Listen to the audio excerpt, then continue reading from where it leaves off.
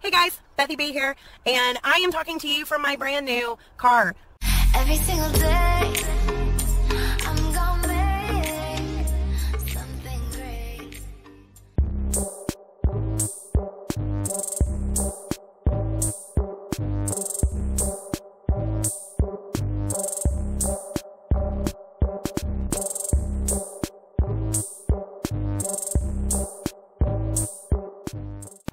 I have talked about my brand new car about as many times as I can say brand new car.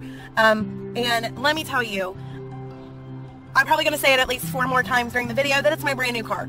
I have driven the same car, and I know, I mean, like, first world problems, but I've driven the same car, the Mom Mobile, since 2011. It was almost brand new, coming off the lot. It was technically used.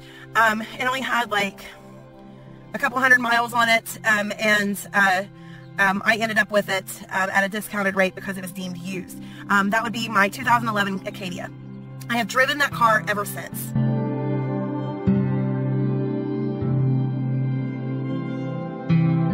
It has been through thick and thin, through snow, ice, water, floods. I have driven through everything with that vehicle. It has gotten me where I need to go. I can't say enough about that vehicle. I have always loved my Acadia. With that said, I have also, I hit a fence with the Acadia at the football field, and then, and that never got fixed. I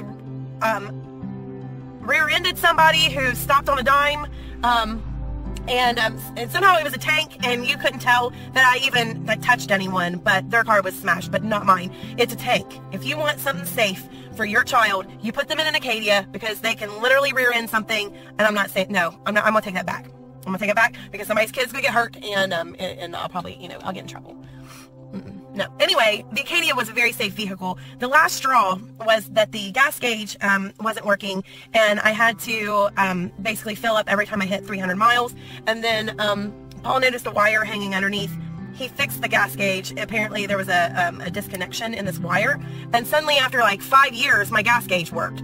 And then my heat and my air would only come out of the vent at the top for the defrost, and that is not very efficient, especially in the mornings when you get out of work and there's frost on the windows, and it takes you like a half an hour to defrost the windows properly, because it's not defrost, it's just air coming out. Yeah.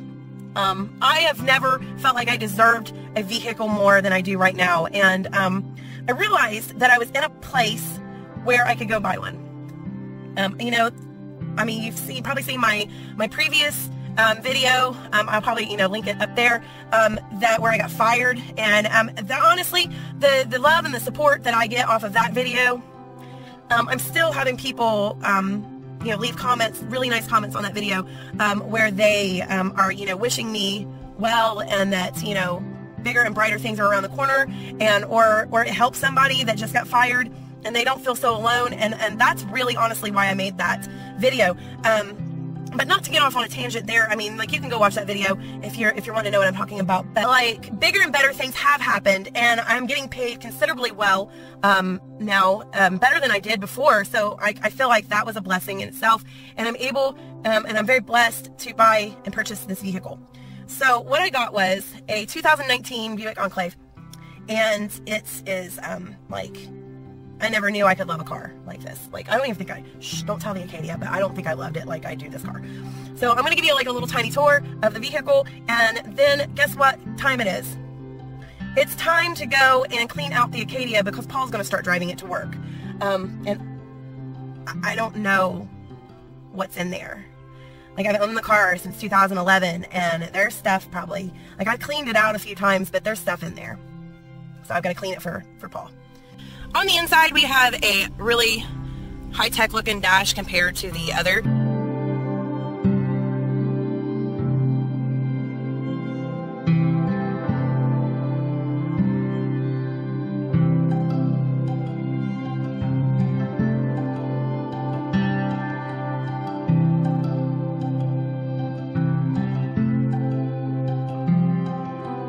Listen, you're behind the times when this honestly impresses you. but literally, no joke, it has made me a better driver. Like, I actually backed into a parking spot. I don't think I've ever done that. Okay, so the first thing that happens when you open this door is trash from like 2011. Oh man, it just smells like a different car. And I mean, like, you look in the back, it looks very similar, except for the fact that it is full of my crap. Not to mention the fact that it has Reese Cup wrappers from like months ago. Yes, that's been sitting there 4 months. Okay, so I need to start cleaning things out of this vehicle. Not to mention the fact that I have all the change in the world in there. Let's see what we have in the middle console. Well, I gotta take my my perfume, all of my bank receipts, 6,000 pairs of sunglasses, some icebreakers, more sunglasses, an ink pen, more sunglasses, a Bluetooth thing, more receipts, a glove that has probably not fit any of my kids forever. Oh, I actually found candy and a candy wrapper and more gloves and more gloves and more gloves. What in the world? And another glove. And then there's like, it's like a deep hole of like crap. Okay, that is all of the garbage that I pulled out from in between the seats, or in between the driver's seat and this middle console that I've got to sweep out. And then this thing pops up. What do I have in here? We have an aux cord, some post-it notes. This is very nurse-like. What is this? Money found. Oh my gosh. Just gonna tuck that away. And a Buffalo Wild Wings card. Nice. Some chapsticks, some ink pens, a hair thing.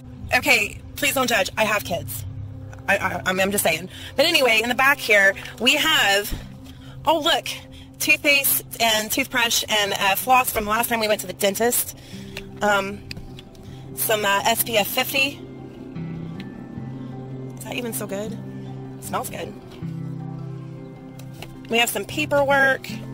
What car wouldn't be complete without Taco Bell napkins? In the middle here, we have my jacket. Oh, there's an ink pen, like I can see it lodged in there. That's going to stay there for life. Oh, and we got some Subway napkins. And in the back, looks like another one of my coats and my grabber and my pole, because in case I, decide to go dumpster diving. And this big, massive, like, stand that we need to put together.